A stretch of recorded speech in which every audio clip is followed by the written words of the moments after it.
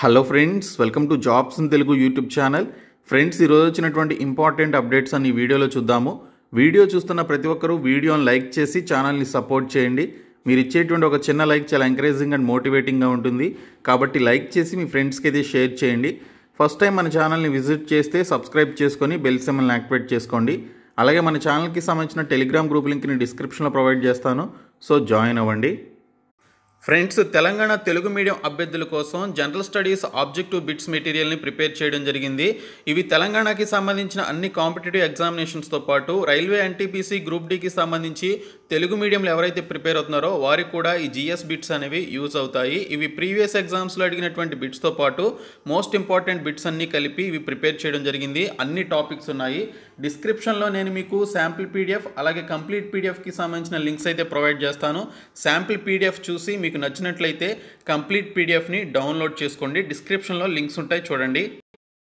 Friends, ముందుగా చూసుకున్నట్లయితే తెలంగాణలో రోస్టర్ పాయింట్స్కి సంబంధించి కొన్ని మార్పులు చేస్తూ ఒక అఫీషియల్ నోటీస్ని అయితే 23 నవంబర్న ప్రభుత్వం రిలీజ్ చేయడం జరిగింది.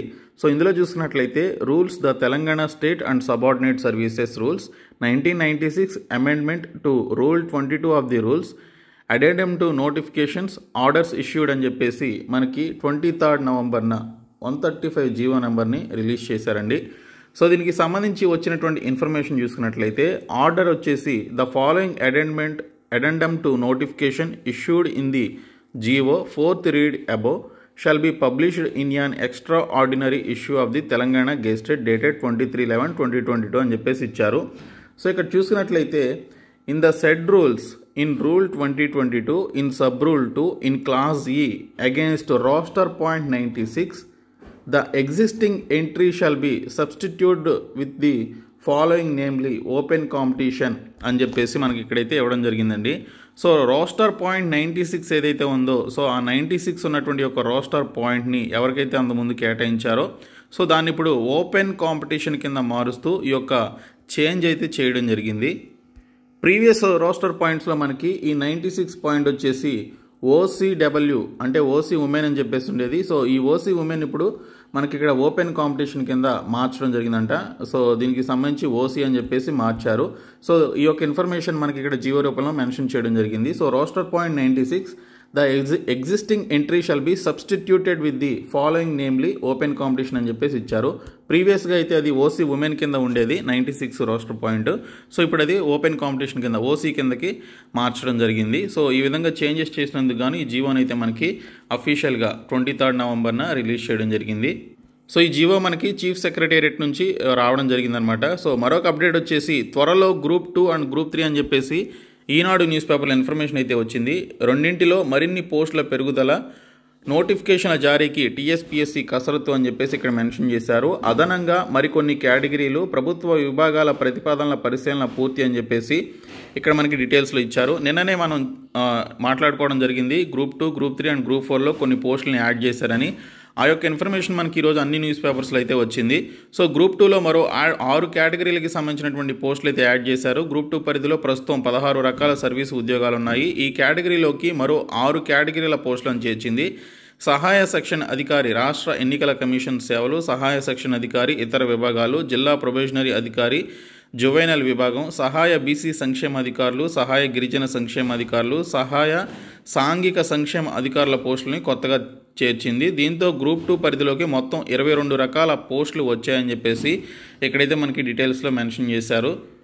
అలాగే రాష్ట్రంలో గ్రూప్ 2, గ్రూప్ 3 కేటగిరీల్లో పోస్టులు పెరగనున్నాయి. ఇప్పటికే అనుమతించినటువంటి వాటికి అదనంగా ఇతర విభాగాల్లో గుర్తించినటువంటి చేరనున్నాయి. రాష్ట్రంలో గ్రూప్స్ ఇతర సర్వీసు ఉద్యోగాల వర్గీకరణలో భాగంగా గ్రూప్ 2, గ్రూప్ 3 కేటగిరీల్లో మరిన్ని పోస్టులను ప్రభుత్వం చేర్చింది అని చెప్పేసి ఇక్కడ డీటెయిల్స్లో ఇచ్చారు. సో దీనికి సంబంధించి జీవో నంబర్ 136ని జారీ చేసిందని నిన్న మనం జీవోకి సంబంధించిన డీటెయిల్స్ మాట్లాడుకున్నాం కదా, అదే ఇన్ఫర్మేషన్ మనకి ఈరోజు అన్ని న్యూస్ పేపర్స్లో అయితే వచ్చింది. గ్రూప్ 3లో 2 సర్వీసులకి సంబంధించినటువంటి పోస్టులను యాడ్ చేశారు. గ్రూప్ 4లో అదనంగా 4 రకాల పోస్టులు అయితే యాడ్ చేసిన విషయం మనం ఆల్రెడీ మాట్లాడుకోవడం జరిగింది.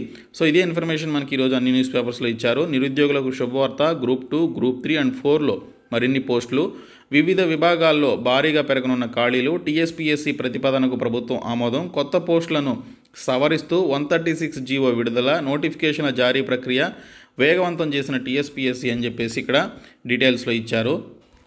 సో దీనికి సంబంధించి మనకి చాలా న్యూస్ పేపర్స్లో అయితే ఇన్ఫర్మేషన్ అయితే వచ్చింది. గ్రూప్ 2, గ్రూప్ 3 అండ్ గ్రూప్ 4లలో మరిన్ని పోస్టులు అని చెప్పేసి ఈ విధంగా మనకి ఇన్ఫర్మేషన్ అయితే ఇచ్చారు. పెరుగుతున్న గ్రూప్ కొలువులు, అత్యవసర ఉత్తర్వుల జారీ, వివిధ విభాగాల్లో ఖాళీ పోస్టులు గ్రూప్స్ పరిధిలోకి అని చెప్పేసి ఇక్కడైతే మనకి మెన్షన్ చేశారు.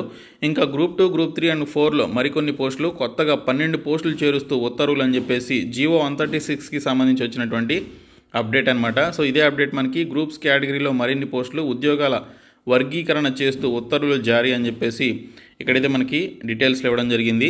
ఇంకా గ్రూప్ 2, గ్రూప్ 3 అండ్ గ్రూప్ 4లోకి కొత్త పోస్టులు చేర్పు, గతంలో జారీ చేసిన 55 జీవోలో సవరణలు, ఉద్యోగాల భర్తీ వేగవంతం చేస్తున్నాం టీఎస్పీఎస్సీ, గ్రూప్ 3 అండ్ గ్రూప్ 2 నోటిఫికేషన్లపై ఉన్నత స్థాయి సమావేశాలు అని చెప్పేసి కూడా మనకి ఇక్కడ డీటెయిల్స్లో ఇవ్వడం జరిగింది. సో దీనికి సంబంధించి చూసుకున్నట్లయితే ఉత్తర్వులు జారీ చేసినట్లయితే ఇక్కడ సిఎస్ అయితే మనకి ఇక్కడ మెన్షన్ చేశారు.